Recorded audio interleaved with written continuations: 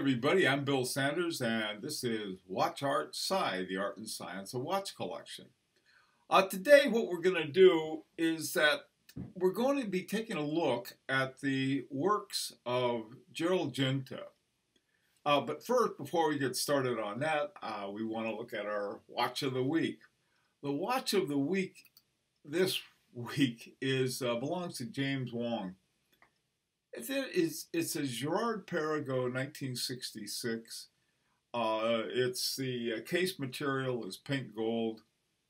This is, to me, it's a magnificent watch. It's 41 millimeters, good size watch, and it has that what I call a Calatrava look, the Vacheron-Constantin patrimony work or look. It's a gorgeous watch. It's a gorgeous watch. I don't want to tell you what James paid for it, but I'll tell you this: he got a very good buy on it. And it's really just almost the perfect dress watch as far as I'm concerned. So anyhow, James, congratulations on a really beautiful watch. And if you're looking for a really good buy on an honest watch, I can really highly recommend the Girard-Perregaux 1966. Okay, now we're going to take a look at Gérald Genta. He died in 2011, about 6 years ago, but his influence was so huge in watch design, but also in other things about watches that I thought, well, this guy is, we need to take a look at him. We need to take a look at his designs and also his watches. He had his own watch company. He did all of these things. First of all, probably the most famous watch that he designed is the Royal Oak. Now, Genta was working for Audemars Piguet, and his boss came up and said, "Hey, we decided we need a sports watch, and we want it waterproof." Well, Genta said, "We need it tomorrow." Or I think maybe it was on Friday, we need it by Monday, something like that. He didn't have a lot of time. So what he had in mind, what he called a scap hander, which is the helmet for a diving helmet. And that was where the waterproofness idea came from. I mean, well, he got to waterproof it. And so he sort of connected the waterproofer with the scap hander. And what he came up with was a Royal Oak, which is, I mean, if it weren't for the Royal Oak, I don't think there'd be an Audemars Piguet, certainly not an independent one.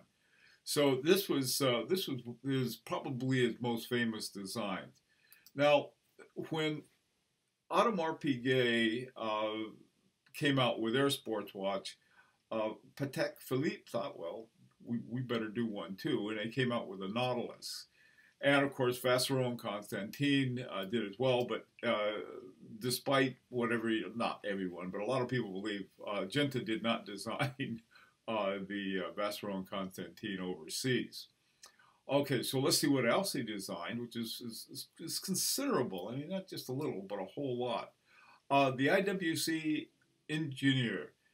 This watch is again, you talk about an iconic watch. I think next to the Portugueser, this is probably the most iconic of IWC watches. Another one, the Omega Constellation. I think one of the reviews, collection reviews we had, one of the collectors had one of these. It's just a gorgeous watch. This is another one that Genta designed. And the last one I want to take a look at was the Bulgari. This is I think it began as originally it was a quartz. He just did the case design and the dial design, but later on it was redesigned with movements. And one of the things I'm still not sure exactly whether the mechanical movement at one time or another was a Genta one. We'll get back to that a little later. Okay, so now let's take a look at the watches that were uh, Gérald Genta watches. The first one I want to take a look at is the Arena by Retro. Now, when I saw this, the thing first thing that came to mind was my own Harry Winston by retrograde. And not only is it by retrograde, but it also has jumping hours. And the hours come up right up in the middle. I don't know if you can see it there where the 12 is. And then the rest of the time is the dial points to, again, using a retrograde. It goes from about the 9 o'clock over to the 3 o'clock for the hours. And the date is below another retrograde. So there were two retrogrades. And the thing that was interesting, just like my Harry Winston, it used it was Gérald Genta's caliber 7723 was based on a Girard-Perregaux 3100. Okay, that wasn't enough, all right? He came up with a Octochrono Quattro Retro was the name of it. And there were 4 retrogrades on this watch. And there were the same ones on the bi-retrograde, plus one on the left and right side. This was one of the finalists and one of the Grand Prix. Unfortunately, Gérald Genta himself never won, or at least his brand never won a grand prize.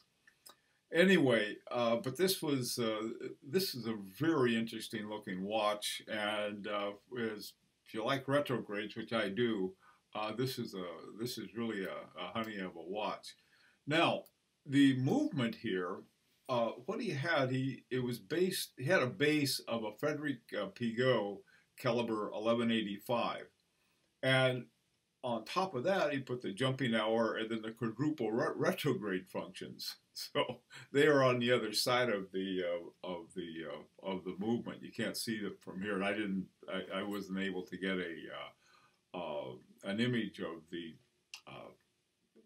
module that he made for that. But this is the 7800 was one of his own movements. Now, he also, this is a very small sample of what Genta did. And this is a Chrono Sport. Now, I sort of had one eye open for a Chrono Sport. And I saw this one, and I liked it. And I thought, no, okay, now this I'll get a Chrono Sport, and people would get off my back about having one.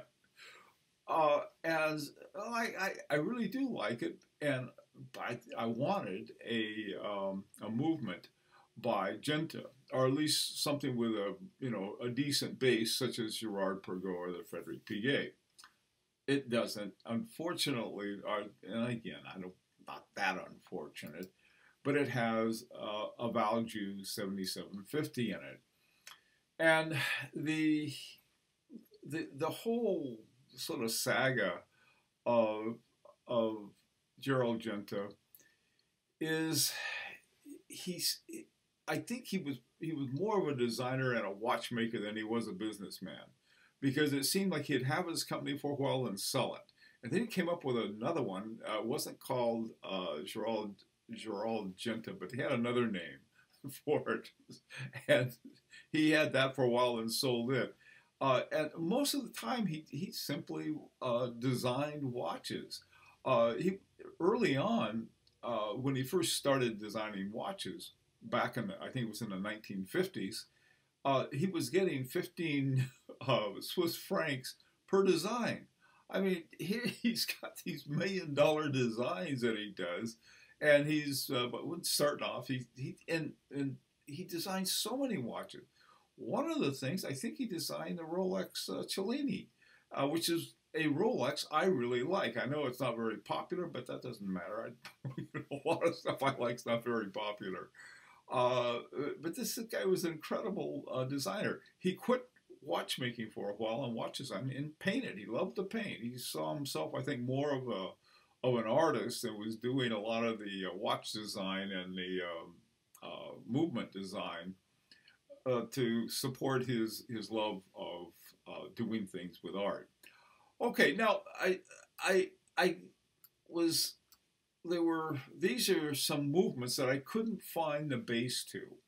The GG1000, the GG1004, the GG7044, 7510, and 7502.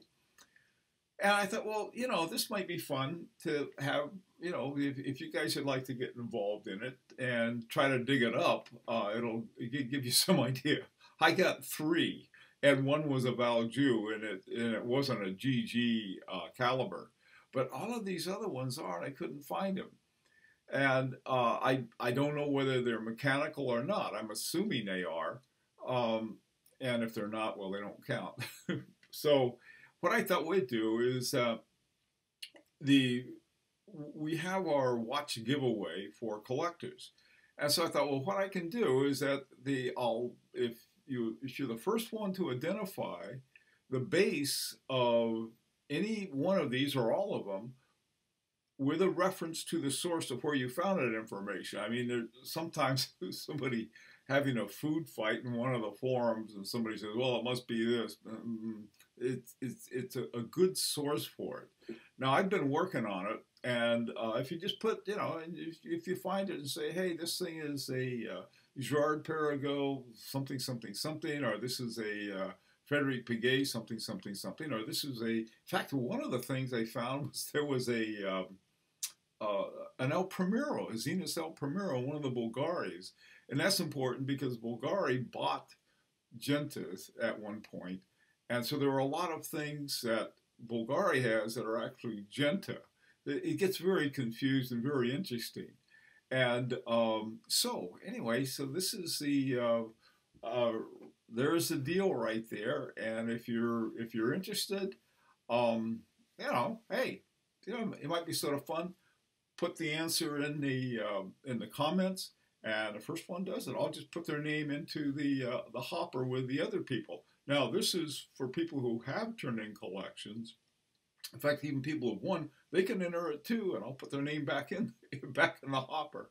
So this will give you a chance for multiple chances on winning a free watch. Okay, I'd love to hear your thoughts on this. In addition to any kind of involvement, I think that